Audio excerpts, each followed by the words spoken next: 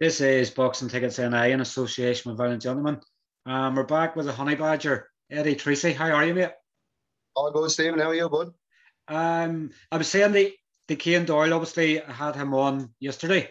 But obviously, the sentiment has sort of come down. You know, we're a week past Celtic Clash 12 now, and I know there's shows on the TV this weekend, but it's not nice being a fan sitting on a couch watching it. You'd rather be there and experiencing it. So I think of what just over 3 weeks now, the next show in Belfast. So haven't they survived for a few weeks? Yeah, you should be okay. Should be, hopefully. As long as I've loads of you guys coming on for interviews, it'll keep me in the right mindset, sort of, and keep me in the fighter's mindset. I'm getting ready for fights and excitement rather than sitting going, what am I going to do today? You know? Yeah, Uh, yeah. but obviously for yourself, 23 months without a fight, do you actually feel like you're a fighter again? It does, yeah. And I was explaining that to Johnny or Kieran, I think, in one of the interviews after the fight. Like, it didn't feel real. Arriving to the fight week, knowing that you put in a camp, obviously with 2 years out of the ring, it was a long time. But getting to the fight week, standing on the scales, making weight, just sort of felt real then, you know. And like, I don't know, when I walked into the weigh-in last Friday, you and your missus were sitting in the chairs. You thought you were waiting for food. You know, you were just so relaxed and you were out of the way for everybody. And it didn't take me too long to find you. But like, I don't know, maybe obviously getting a wee bit older and things like that, you just seem so relaxed and everything's so easy going. It's like, I guess COVID sort of made us realize that we just have to relax and take it easy. What's going to happen is going to happen. 100%. Even when I got up to the Devonish last week, obviously making weight on fight week, I made it and all about it, but getting up to the driving up, I was grand, but getting as soon as I walked into the Devonish and knew where it was, like, it's like I got a burst of energy. Like I could get in and fight 4 rounds then, you know. I knew I was about to weigh in, and I just got a burst of energy and just felt happy. And like you said, I was nice and relaxed and ready to stand on the scales and make weight. Definitely was. And it was obviously, I know it was like, you know, the last time you were there was the last time we were there, you know, because we missed the card in February before the lockdown, because obviously the MTK show was on the same night. So it was our first time sort of been back in the venue as well as yourself. So it was good to be back, obviously, in the Devonish as well. Yeah, you it's a know, cracking venue too.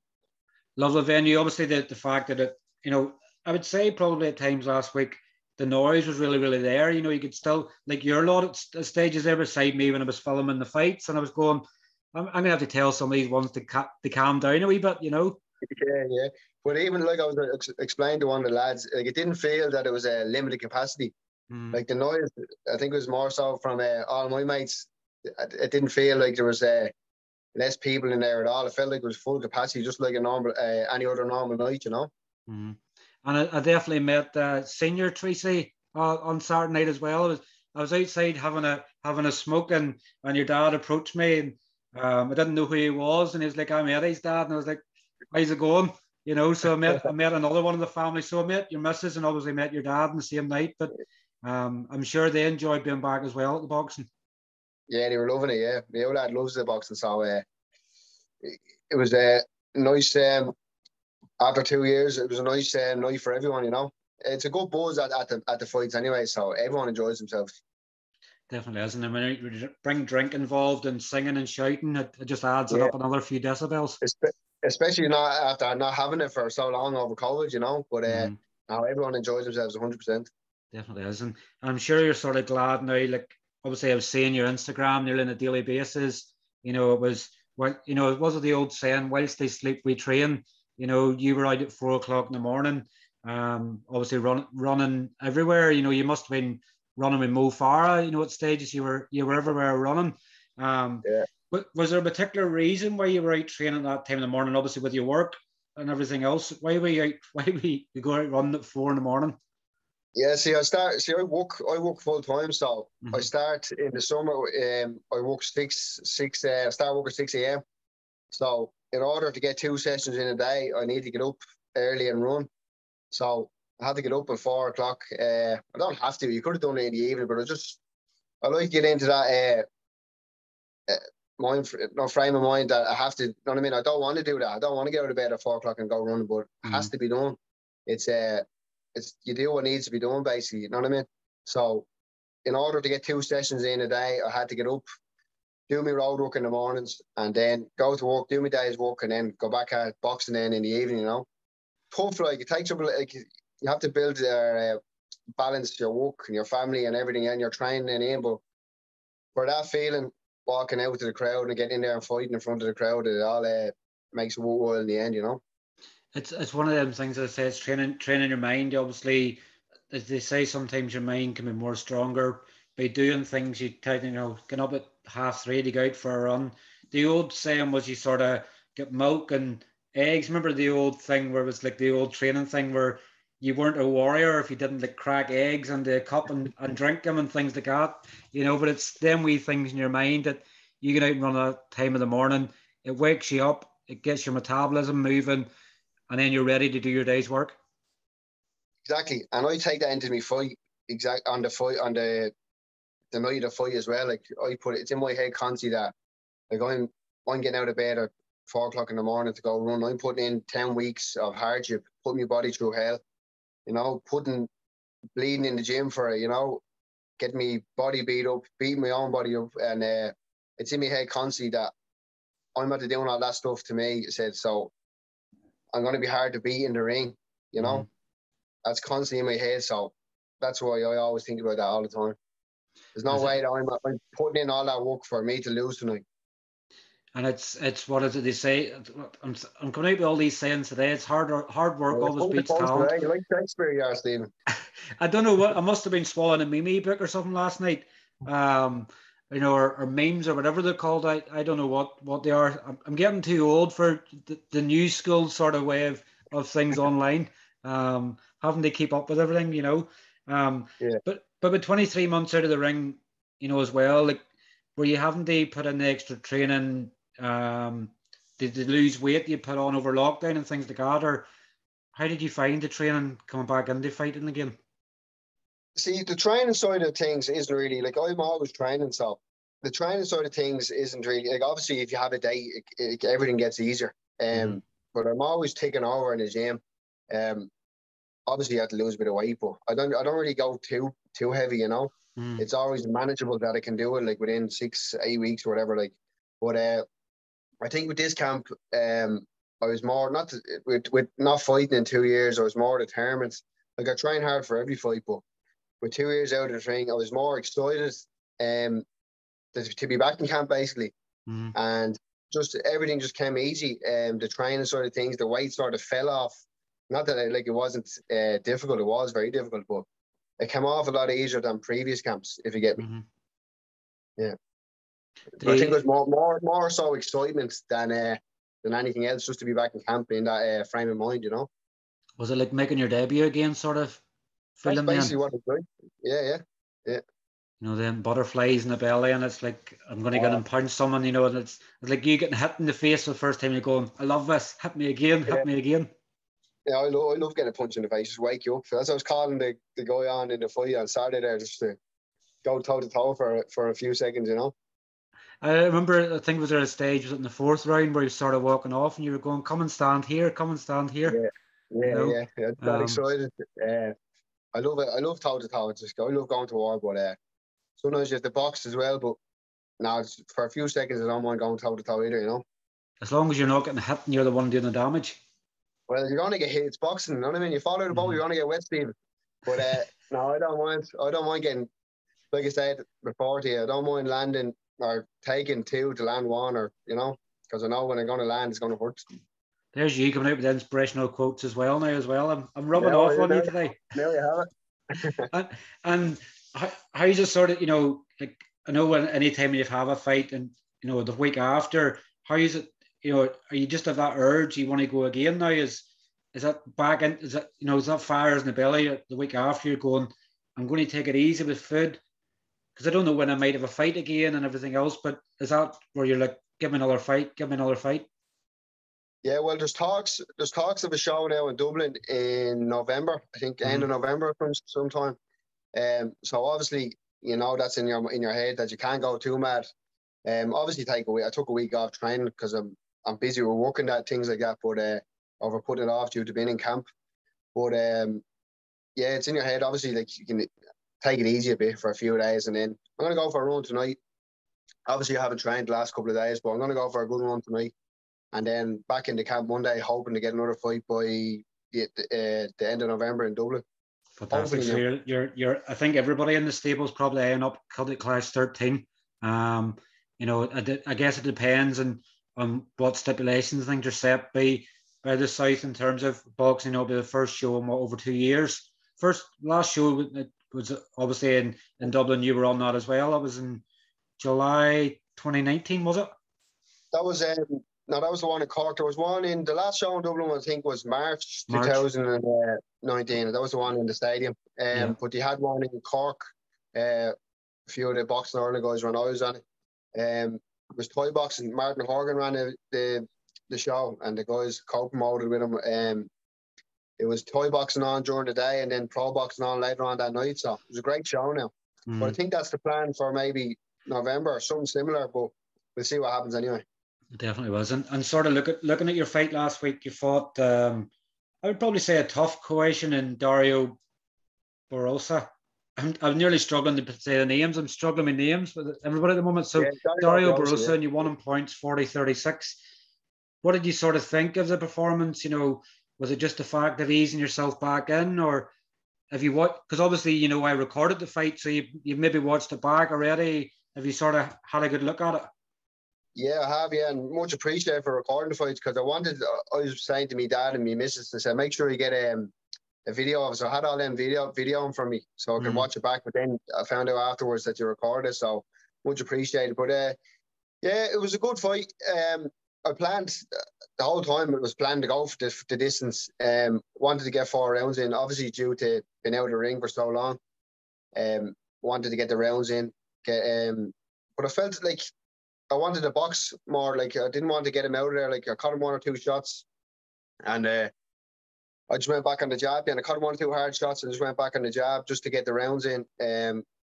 Basically didn't come out of first, second gear. You know, I just wanted to just get the rounds in, work on me boxing a bit more, and that's what we done. The coach was happy with my performance. So a few things like I look back and think so I could have done a bit better on the inside, but I was just enjoying the fight. Just what like I could have went another 4 rounds, 5 rounds easy, you know.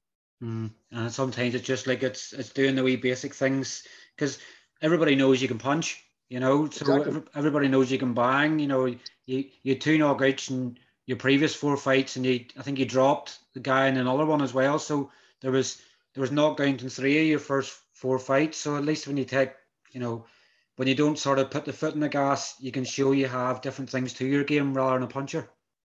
100%. That was the plan the whole time, just to work on the boxing. Me and my coach Mark and Jeff, we've been working on the pads, working on boxing, everything. Just keep things simple. Working off the jab, everything behind the jab, picking the shots, waiting for the openings. And I plan to bring that going forward again. Boxing, because you ask any boxer when they go looking for the knockout or they're constantly trying to get the knockout, it doesn't come. Like let everything flow, and the knockouts will come. You know, the knockout will present itself. But just trying to stick to the boxing, like everyone knows I can punch, like, but it's not about that. Like I wanted to get the 4 rounds in, and then just work on the boxing. And then if the punches present themselves for the knockout, I'll take them. But just the plan is to work on the boxing now going forward. Fantastic. So it's sort of easing the hands a wee bit. You don't want to have obviously broken hands from hurting people too much. Yeah, that's it. Obviously you've already been mandated before for the BUI Celtic title before the sort of pandemic kicked in. Obviously one of the rumoured opponents, the worthy face Dominic Donegan, sort of going through a bit of a tough time at the minute with boxing, and I know sometimes in sport there's a bit of rivalry and things like that, but you know, I think it's Dominic obviously fought in an exhibition last week, but I was sort of saying to him, you know, he's had his first career defeat now, and now he's sort of going, where am I at in boxing? You know, am I a forward fighter? I'm a backwards fighter. He's sort of stuck between 2, but obviously that was a fight. It was rumoured Graham McCormick's back in action. He's fighting again, obviously next month. Probably the same week as yourself. He'll be fighting over in Scotland. Other ones, and obviously it's pretty much super welter class at the minute. You've obviously Owen O'Neill and Danny Keaton. obviously, as well as obviously your former opponent Owen Duffy and Christian Preston and Paul Ryan as well. So, like, are you still the sort of front runner with the BUI for the belt? What's sort of going on with it? I think so, yeah. I think I'm mandatory for the Celtic title at Super Welter, so like hopefully get that in my next fight. Who it's against now, I don't know. But I want to fight for that title next. Hopefully now there's talks of maybe like a small tournament thing. I don't know if it's going to happen now or not, but I'd like to fight for that title in my next fight. Hopefully get it for Dublin if the lads can get over the line. I know things are proving difficult with COVID and the current climate, but hopefully now the Celtic title for the next fight. And like if you were to have a fight in Dublin as well, you're going to sell quite a lot of tickets as well, so it makes sense. If you're going to be selling a lot of tickets, you need to have a good fight. Exactly. Celtic, like if I fight for a Celtic title in Dublin, I reckon 200 or 300 tickets easy. If it's full capacity and I'm allowed to have that many tickets and the venue can cater for it, absolutely I'll sell 200, 300 tickets. See, it's difficult for people to come up, like the likes of Belfast, because you've only limited tickets, and then people have to come up, like people have to sort hotels, taxis, babysitters, everything else that goes with it.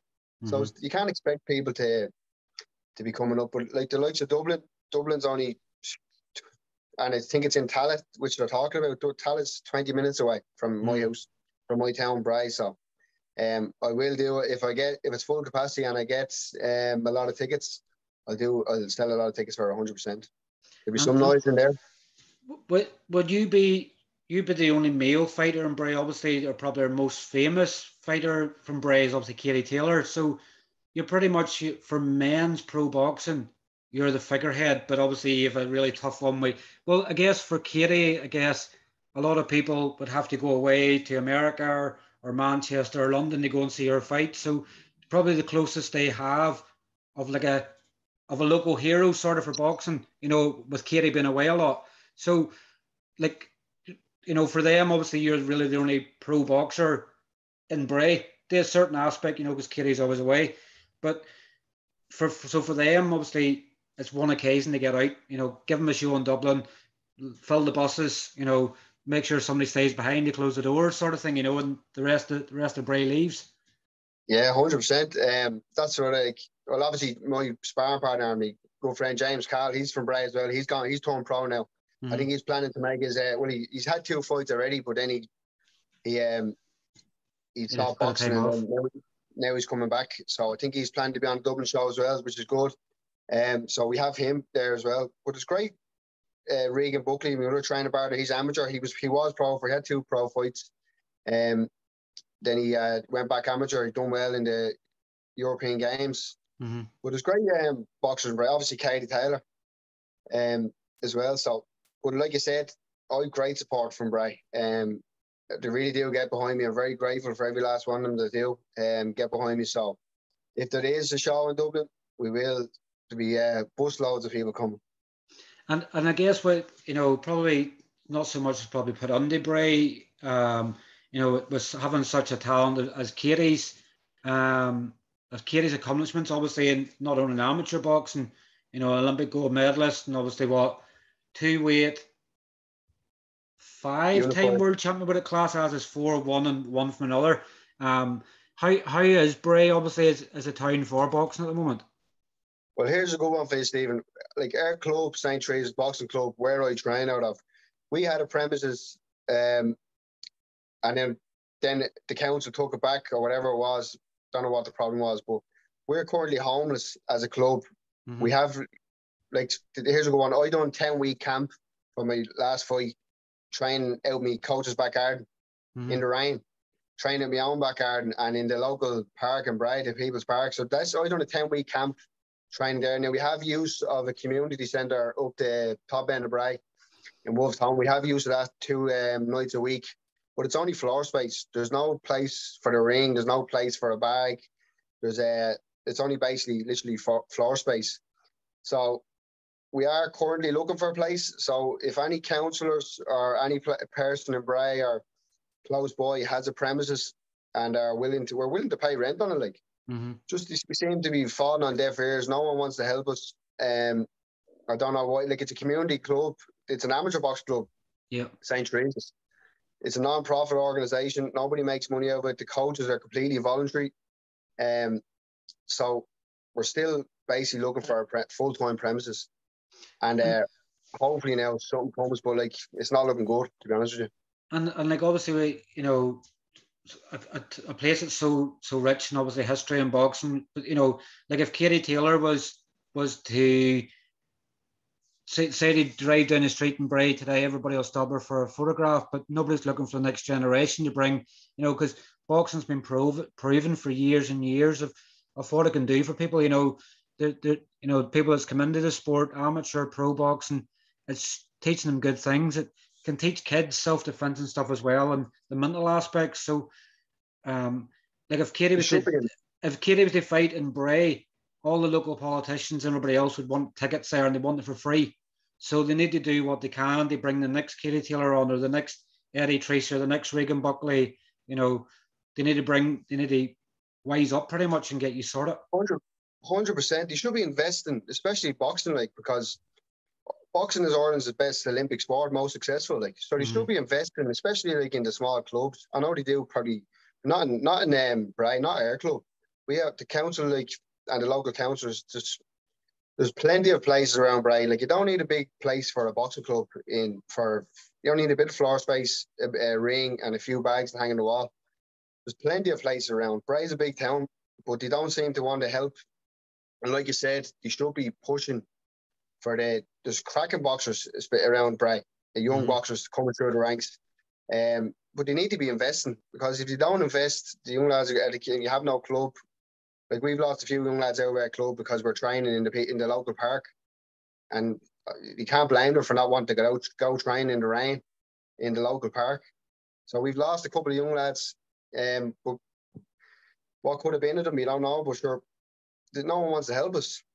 And it's one of them things, like you take away something that they love to do, and then, you know, the sad thing is they'll end up going to drink or drugs, or, you know, or crime in some way, you know, because they just don't know what to do with themselves anymore. So, you know, I really hope, you know, that someone obviously listening to the interview, or someone in some way can help to get you sorted about premise. Because at the end of the day, you know, if somebody wants to be a boxer, they don't want to stay out in the rain and have nothing to train with. You know, it's like I'm trying to think of another inspirational quote here, Eddie. It's just not working.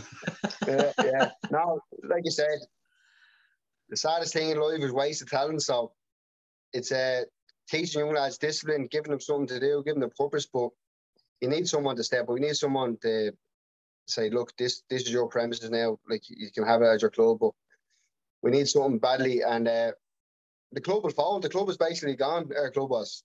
It's not far off now, but being gone. But I don't know how my coach Mark is still keeping the things going, you know. But he needs help. We need help big time. And hopefully, to say, if anybody can sort of reach out to Katie, I'm sure if she puts out one post, you know, probably somebody will put a ribbon round some premise for you and say, there you go. There you go. 100%. Yeah, absolutely. You know, so definitely, hopefully in some way I can help. Obviously, potentially the whole thought of obviously fighting again now at the end of November, it'd be nice to finish off the year after being out of the ring for so long and having 2 fights close by, back to back. 100%, yeah. That's what I'm saying. I had a few days off. Back into camp Monday, hoping that I'm going to be on the card in Dublin. So, and like you said, nice to get one before the year, then you can relax, then ease off the throttle a bit for December, you know. So hopefully now all going well, and the show gets over the line, because I know you can only imagine how difficult it is to run a show. Like, I know the one in Belfast was proven very difficult. Like, I believe I was the last person to be matched. I got a call saying I had my opponent, I think it was a week or so before the show, saying I was matched, everything was all good. And I think on the Wednesday, or the Tuesday or the Wednesday, my opponent was gone, so I had to get a new one. But I think they only got a new opponent literally on the Thursday, the Wednesday or the Thursday.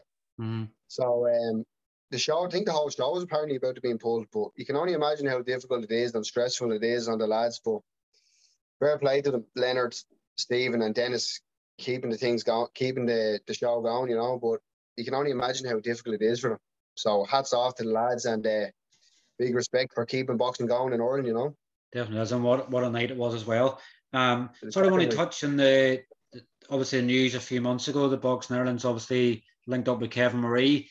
There's probably going to be more opportunities there for you to not obviously just have Irish fighters, because I'm sure you probably get to the stage now where you're going, stop asking me about Graham, stop asking me about Dominic. You know, there's maybe somebody in England or Scotland or Wales that could be linked up through Kevin Marie's stable now. So maybe it gives you another focus to look at someone and go, I can fight you for a Celtic title, or, you know, like a BUI, British Boxing Board Celtic title and things like that, and other belts. And, you know, maybe potentially going away as an away fighter somewhere for one of the European trinkets or things like that. See, that's the thing. Like, I'm sure every fighter has like their plan in place, like what they want to achieve or where they want to go, and it's all about timing. So, like, if I want the Celtic title next because I'm mandatory for it, so I'd like to get that one next. Obviously, you can't look past one fight, so one fight at a time for me. I never look past any fight. But obviously, with them type of fights, like, get what you're planning to get, and then jump into them fights then. But it's all about timing. Like, everything has to work out. Like, I know you have to take risks as well, but one fight at a time. But obviously, with that link up, the opportunities are going to be there. So if the opportunities are there and the timing is right, you'll take no bother. Because I'll fight anyone. Like, and I don't really like saying all the time. Like, sure, people are sick of listening to me saying at this time, here's this dickhead saying he's going to fight everyone again, you know. But I don't really like to repeat myself. But you know, we'll have to get some new names for you. Have to get some new names for you to speak about. So I have to do a bit of research and see who's under Kevin Marie's stable at 154 and see if you can call them out. Yeah, 154, 160, 168, whatever weight you want with it. Well, if you're to fight at 168, you might need to eat a few more cookies.